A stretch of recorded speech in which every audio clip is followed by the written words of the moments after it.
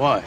Well, for one, they're cassette tapes. The pilot, going back to that scene at the computer in the library, was obviously super formative, and the launch pad. I remember it very, very well. I remember it pretty vividly, as a matter of fact. I remember super nervous. And that was the same day we filmed with R.D. Call. That was the day where he locks me in the holding room, and it's Dad's journal.